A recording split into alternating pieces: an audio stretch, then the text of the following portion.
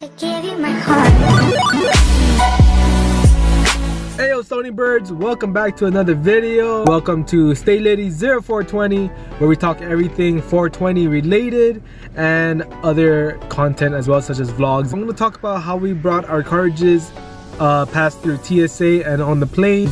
I know a lot of you guys go to festivals as well and you guys have to travel and you guys want to bring your cartridges with you, but you can't because you guys may think that you guys will get busted, get arrested because there's dogs at the airport, and the TSA officers will probably pull you aside because it is a federally illegal drug still. I'm gonna tell you guys how we brought our cartridges with us. We went to 3 recent events that we had to travel for. Beginning of the year, we just came back from Decadence, Arizona. We also went to EDC Las Vegas. We just came back last week from EDC Orlando. So we went to 3 recent events this past year. I'm pretty sure you guys always want to bring you guys cartridges with you wherever you guys travel to. Of all those 3 events that we went to, we brought cartridges with us all the time. EDC Orlando, we actually brought 6 cartridges total. 4 in our check-in bags and 2 on our carry-ons, 1 each, where we still had our battery but we disconnected it and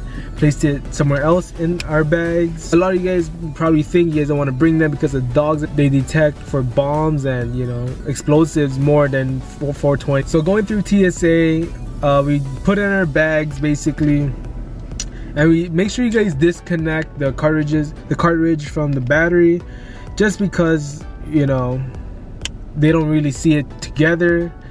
Having disconnected is just a lot safer for you. And if they ever pull you aside and ask you what it is, you can just say it's CBD. They can't really test for it, and I'm pretty sure they won't waste their time calling the feds if you just have personal use of cartridges on you. Best bet just to bring 2 or 3 cartridges on your carry-on, or you guys want to put in your check-in bags, leave it in the pockets, I guess, in your clothes. So there's other ways. Just don't bring too much, just bring up your personal amount whenever you guys travel or wherever you guys travel to. They don't really care. And just don't vape in the airport, I guess, too, and in the planes. Anywhere in the airport, I guess, and in the planes, so you don't get busted. And wherever you guys are traveling to, you'll have your cartridges with you. If they're ever gonna pull you aside and TSA is gonna say they're gonna confiscate your cartridges, the worst thing, I guess, is you're just gonna get cited for it, get a ticket from the officers there at the airport. To travel with cartridges all the time, we never got busted. Bring your personal amount. If you guys are planning to bring like bongs, your smart bongs with you, or your bongs, and you guys have a dab cat, you guys want to bring that everywhere as well. Make sure it's clean. Leave it in your check-in bag. TSA is gonna open it. Might be a bomb. They opened our bags when we went to EDC Las Vegas this past year. We had nothing in there. We just had to bring our bongs that we cleaned just in case they might detect like flour on there or something. But yeah, we use that, and we use our dab cap as well. Thank you guys for watching. I hope this video helps you guys for your guys' next travels. So safe travels, and comment down below if you guys experiences bringing cartridges on the plane or wherever you guys are traveling to, or if you guys done this after watching this video. Comment down below, let me know how it went.